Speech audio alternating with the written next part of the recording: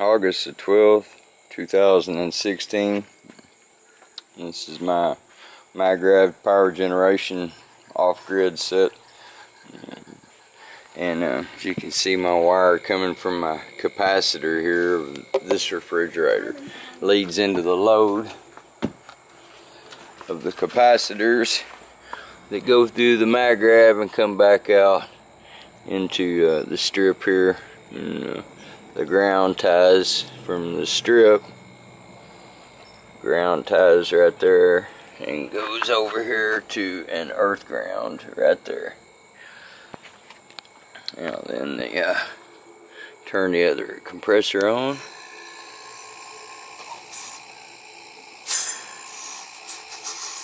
Now we've created a loop, and we can see by my voltage indicator there, we got 121.5.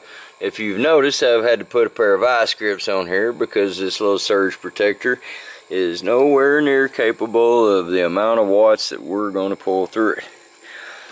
This has a startup capacitance of 700 to 800 watts and a continuous run capacitance of 85 watts.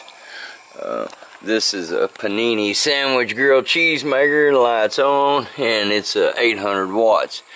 This, as you can see, is a 1500 watt fan force heater, and we're gonna turn it on all the way up to 1500, and you can see she's blowing, and it's hot. This is a 45 watt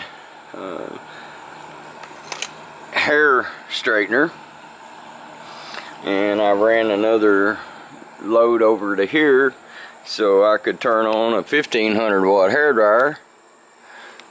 Might want to push that reset button, maybe. There we go. That's the low setting. That's the high. So we got 1500 watts. I'm gonna set it on the ground there. I don't want it sitting on my refrigerator. And of course, the refrigerator is a key part of this. So you can see that it's working in there. Ice in the fridge. Okay, so everything is on and operational. I just stepped on the ground there, and we'll go ahead and turn on these fluorescents too. Forgot about those, and we'll get some thermal readings here for you. Show you that everything's working.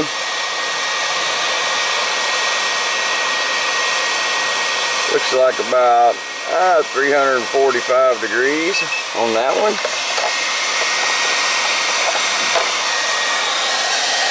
Now let's see what the heater's putting out. We gotta clear it, and then we'll go back to this over here. 241, and of course the MaGrav coils.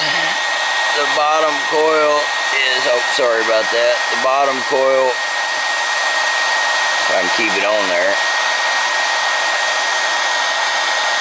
116, 111. The middle coil, 96, 95. Oh, and of course the top coil looks like bouncing back and forth. We're going to say 115. We got right here 87 degrees in that. Right there.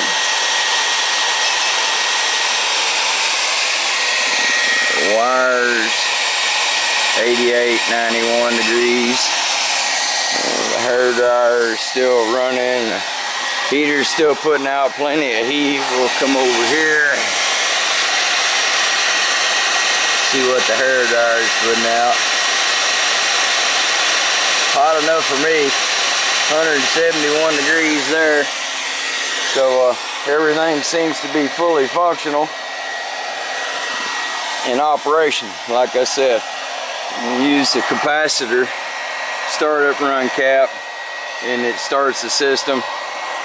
And this one makes an infinity loop, are plugged into the system. That creates the voltage.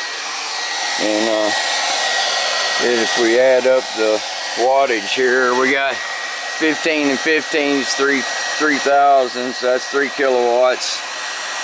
8, 3,800, 54, so 3,854, and let's just call it even 100 on the 2 refrigerators. So 3,954 and 50 on that, so 4K right now. It looks like what we're pulling off this particular unit. You can see I had a piece of matter copper there. It got hot. None of this did though. Look at that, 116 degrees, 104, sorry. And we'll get over here on this, now that it's nano, look, 200 degrees. But you go right here, and you see it starts dropping down. And that's a little bitty 20 gauge stranded wire, but it cools down as it goes through the MaGrav. You can see it's dropped down to 94 degrees. And now that this is nano coated, the next time I fire it up, it will be at a lower temperature. It won't get that high like the rest of these. You know, they don't get high, 88 degrees. They've already been nano coated. Once the nano coating process takes over, then it's all it does its own thing from there. Well, anyway, that's more than 4 minutes to show arming, and I'm hot enough out here, and I've got heaters blowing, and hair dryers are going, and everything. We'll leave the lights running and get the, let's see, the 2 compressors are what runs everything. Everything can be taken off of here. You don't have to, as you can see, I've got an earth ground. You don't have to have an electrical source. There's no wires attached anywhere around here at all. You know, see, anybody can see it comes off the compressor right there. There's no wires except for what's on the ground. That goes to the hair dryer, back down to the strip. Like I said, if it wasn't for those vice grips, we would have never been able to do that, because that little surge protector will only allow so many watts to go through it, and we just pulled 4,000 watts through it, so they're not rated at that. A 14 gauge wire is rated at 1440. And as you can see, this wire is not even hot, and it's a 18 gauge stranded wire.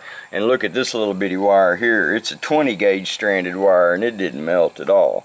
You know, piece of matter copper got hot there, but that was something I threw on at the end because I burned a cap earlier. But even with 3 caps, we still managed to pull 4Ks. So and we showed the thermal indication that all the units were working. And as you can see again out here, there's no wires, just an earth ground. I do require a ground. The appliances have their own ground, but they're not earth grounded unless you're hooked into the grid. If you're hooked into the grid, then you've got a ground for your appliances through your neutral. But when you're off grid, you don't have that ground for your appliances. And in order to make these appliances with the start run capacitors to operate properly, you need a ground.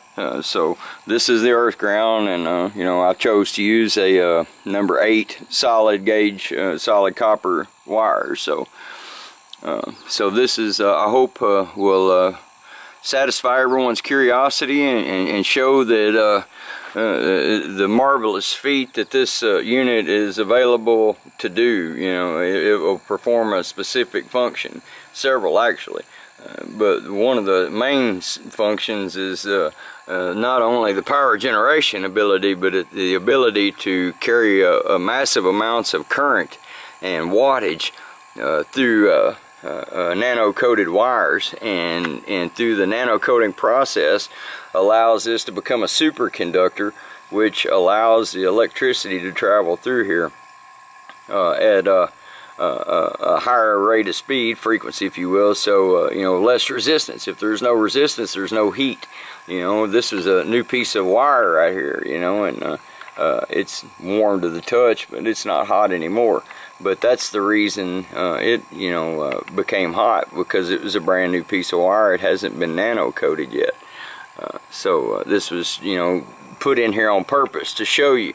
You see that none of the rest of that left a mark there, you know, just the one spot right there. I had my knee on that ground, and like I said, the two systems are making electricity right now, so it will give you a little bit of a shock there if you touch the ground on one side. But anyway, I hope this satisfies everybody's curiosity, and peace and blessings to all, and thank you for this wonderful opportunity.